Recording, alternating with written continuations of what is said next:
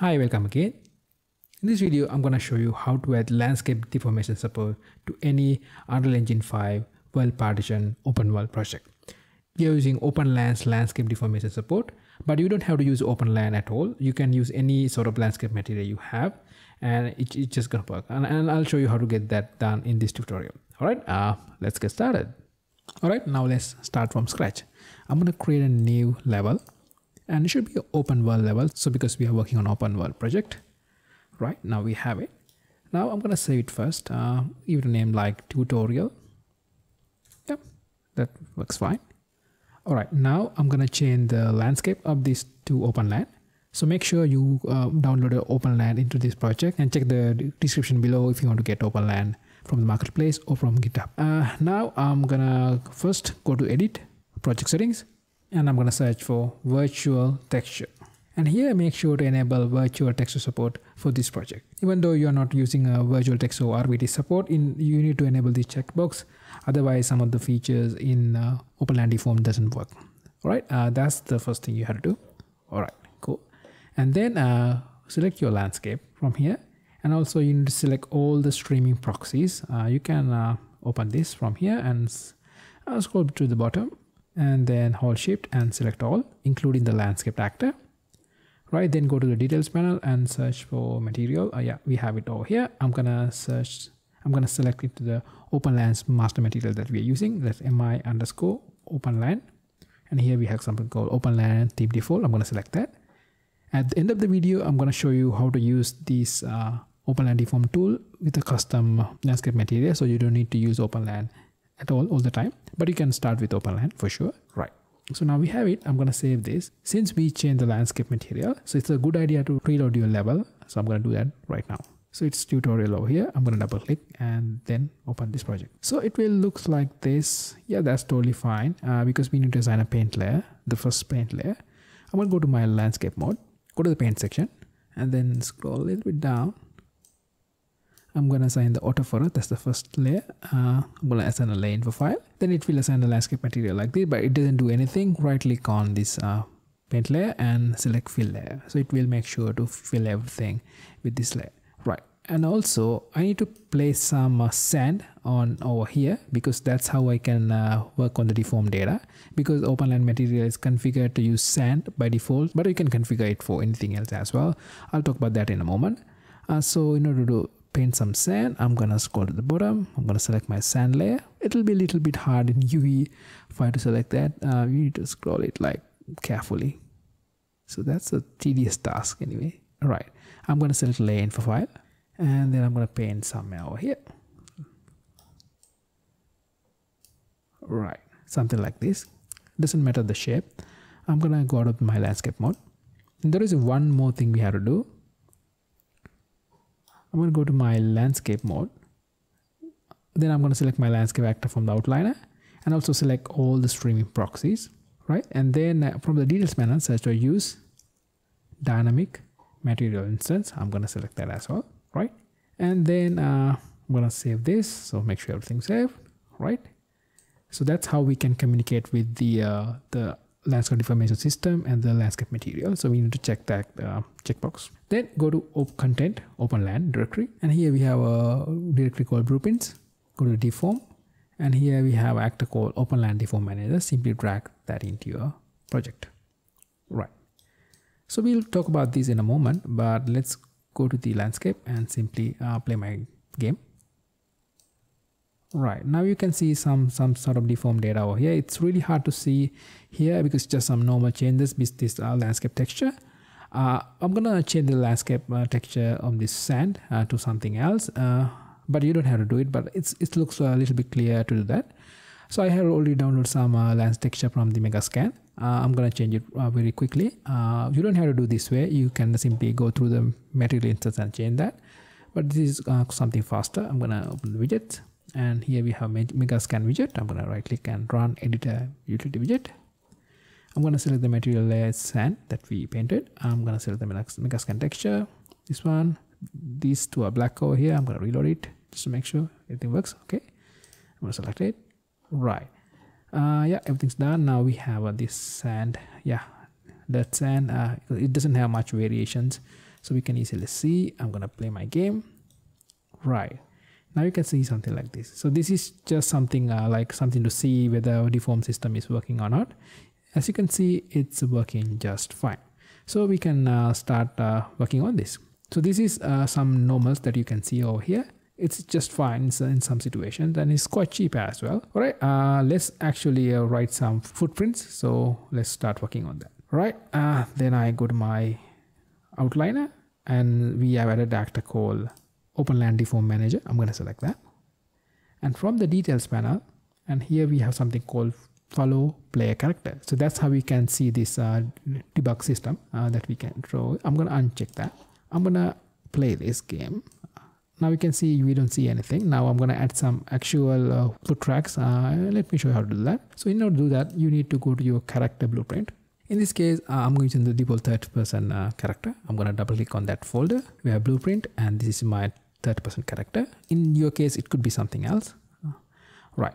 And here I'm going to assign some components. All right. To your mesh. You can see over here. Over here. I'm going to assign some components into these two feeds. Okay. All right. I'm going to do it right now. I'm going to select my mesh. You have to select your mesh. That's pretty important. And then hit add and search for OpenLand. And here we have something called OpenLand Deform component. Right. I'm going to add another one for our both foot. Right. Right. And make sure to have them under the mesh character mesh. Okay. I'm going to select one of them and go to the details panel, and we have something called sorts. I'm going to select this. I'm going to click this search icon, and I'm going to search for foot, and foot, let's say R. So it's assigned to this foot. I'm going to place it somewhere closer to the middle and close to the bottom of my foot. Okay. I'm going to select the other one. What's the foot? Should be left, I guess. Yes, that one. So we assign this component to both of my foot. That's what we're going to do. All right.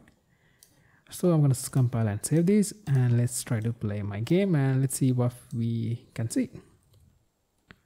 Right now we can see foot component, but we can see something is happening, but it's continuous. Like it doesn't look like footprint. Okay, I'm going to fix it right now quite easily. We have all these components. I'm going to select both of these components so we can change settings together.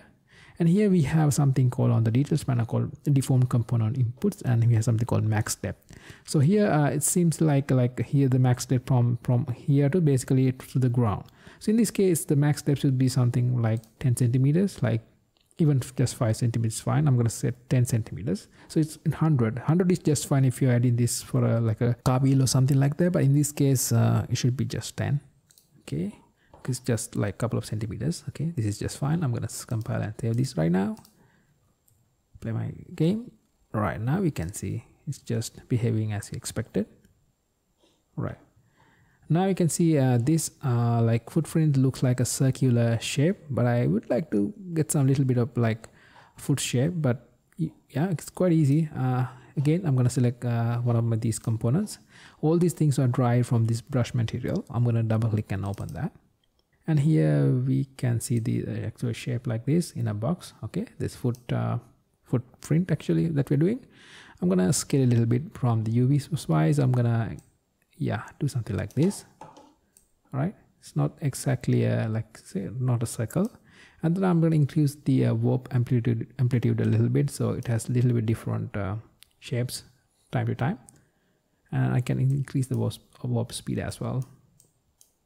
Yeah, it's changing, slightly changing, subtle. Right, I'm going to save everything and I'm going to play my game. Right, now you can see, yeah, it's much better right this way. Right, cool. Now you can see everything, you can see drive through normals. There is no actual deformation happening here, but this is a decent system that works all the time, and it's good with the performance as well sometimes. No flickering, and everything looks good, and the texture quality is superb with the UE5 upscaling technology. And if you're using RVT and virtual height field mesh, which you're going to try soon, you lost all those things.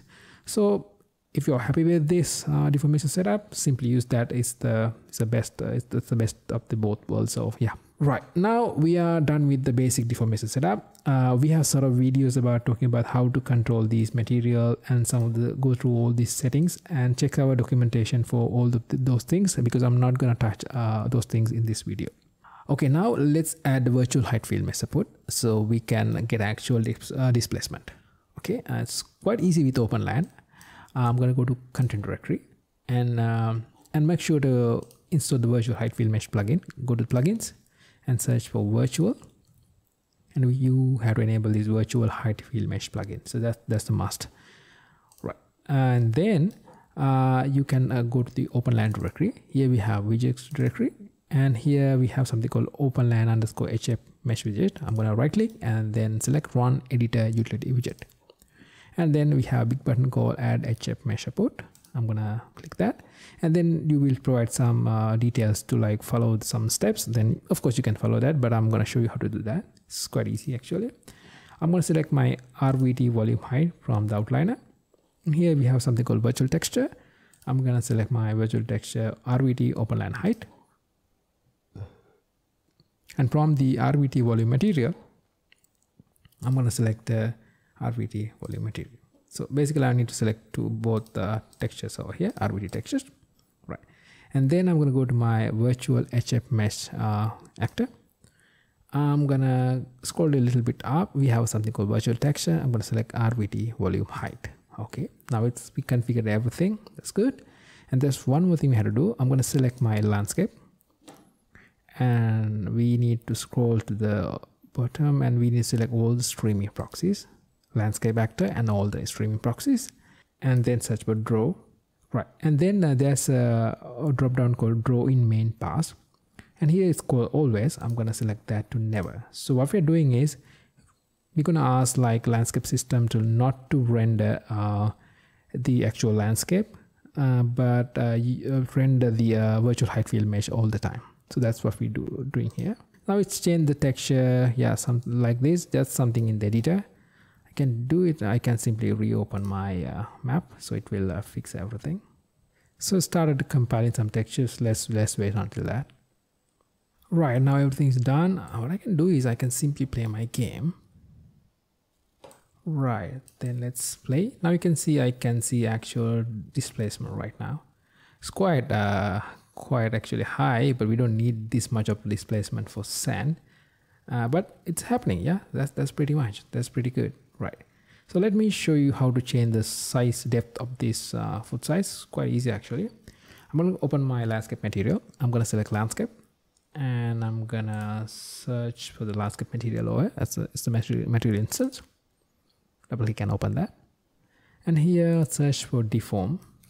Right, then here we have some layers like sand and so on, and it shows the deformation depth, max height, something like that. So this is sand. I'm gonna select that. I'm gonna set it to like, let's say, yeah, just 10 centimeters. That's just fine. And let me play again. Right, now it's decent right now. So it does some deformation, and this is good. This is good. Right, okay, it's pretty cool. And let's go to the edge of this painted area. So I'm over here. Now you can see I can see footprints over here. If I walk out of that place, it's the depth of this height, this footprint height is getting diminished. And if you go to the ground layer, we don't see anything. But you can actually change that. You can go to the deforms here, and you can set the ground layer that we are having here. And it's by default set to 0, but you can set to like 10 maybe.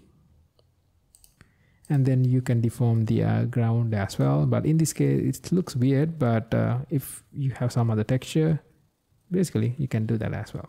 Right, now we have talked about that. I have talked about a lot of customizing all this material and all stuff in a different video. I have link in the description. Also check the OpenLand's documentation on the deform section, and you can get all the details about how to customize all the things and so on. I'm not going to touch about those things in this video. Right, now we have talked about how to set up everything over here, and now I'm going to show you how to actually add this to your custom master material, custom master landscape material you have. I think it's the best to like start from a fresh project, because we have configured a lot of things over here. I don't like to change things. I'm gonna go to file, new level, OpenWorld. I'm gonna create a new one and I'm gonna save it, and I'm gonna simply override the tutorial one because why not? Right, now we have a default landscape, OpenWorld landscape. Yes, pretty cool. And then what I'm trying to do is I'm gonna do a couple of things. First thing is I'm gonna select my landscape. So I assume here we have a landscape material. I'm gonna double click and open that. Let's put it over here. Let's get rid of all them OpenLand stuff. Right. All right, now we have this. So I'm gonna simply select my landscape. As we did earlier, I'm gonna select all the proxies as well. I'm gonna search for in the details panel, use dynamic material instance. That's how we can communicate with the landscape system and these actors. Okay. Right. Right. I'm gonna save it, and I'm gonna again drag the OpenLand blueprints, deform manager. I'm redoing everything. Right, and then I play my game. Nothing really happens because actually my deform data is actually working, but it won't talk to the actual landscape material. It talks to the landscape material, but it's not reading it. All right, let's read that data. I'm gonna go to my landscape material, and at the end, I'm gonna right click and search for let's say deform. Let's search for deform. Right, we have something called read OpenLand deform data. I'm gonna get that. So basically what's happening here is it will actually get some deform data over here, and we can get some normal, yeah, like that. I need to give the existing normal as well. So it's up to you how you can get that. But seems like there is no normals in this landscape material, but in your landscape material, if you have some normals, you can put them over here. And also if you're doing some WorldPartition offset changes, you can plug them as well. And also you can set the max height. So I'll talk about that in a moment. And also you can give some mask if you want. Right here, I'm just gonna read the normals. I'm gonna apply them over here. So, I'm gonna set this material attributes. Go to the details panel over here. I'm gonna add a new element, and I'm gonna select it as normal. Right. I'm gonna give it normal like this. All right. Then I think it will. I want to give me the max height. So that's the max depth that we control on this material instant. If you remember, I'm gonna click one, get a constant. I'm gonna put something like 10 over here. Why not? Let's give 25. We can change it always. Right, I'm gonna save this. Right, I'm gonna play this game. Right, now you can see it's actually deform my landscape, this OpenWorld landscape. And here you can see there's a little bit different. The reason is actually we do follow character as well. We also have the footprint support, so we don't need to do this. I'm gonna check that. Right, you can see now we actually changing this material. It's pretty cool, right? So in this landscape material, there's no virtual HeightField mesh or anything, so you cannot do actual deformation. But if you have such a system built in, and then here we have the WPO output, so basically it will capture the all the height changes that landscape deformation system does. So you can plug them to whatever system you have over here. You can do that. Also, we have something called normalized deformation. So basically, it's a 0 to 1 range showing with the actual deformation data. You can use that as well. Here you have something called deform mask. So it will give you a mask of the area that actually deforming. So that's also helpful in some cases. You can use that. So it's totally up to you. You can change some colors with it and do very interesting things. I can show you a couple of things. So basically, just to make sure everything works, I'm gonna do very simple thing. I'm gonna get the normalized deformation and put it to the base color over here. I'm gonna save it, and it will like change everything, but it looks cool like this. You have something like that. I'm gonna play my game. You can see what's going on over here. See, so this is the deform mask, and you can see that. Right, then if you put the let's say I'm gonna put the deform mask instead of the normal deformation, it will give a different effect. See, so you can get this mask and do very interesting things with your landscape material. All right, I'm gonna configure my existing base layer, base color. I'm only interested about the normals. All right, and this looks pretty good. I hope this will be useful. See you soon with something interesting. Bye.